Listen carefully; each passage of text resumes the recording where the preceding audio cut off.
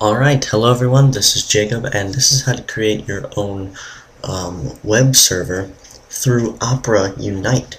So you need to download and install the Opera web browser. I will provide a link in the description. And then you need to go to this URL, unite.opera.com/applications. I will also provide a link. And then you want to scroll down and install the web server application. Let that download and install. Click Next on the first page.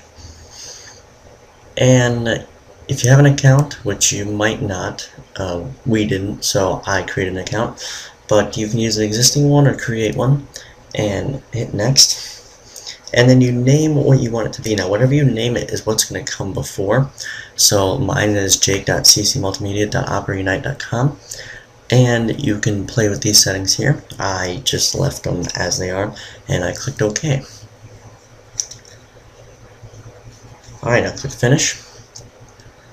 And now you want to set the folder that is available for anyone to download from. So what I did was I created a new folder on my C drive called CC Multimedia, and I just made that folder the one that was available.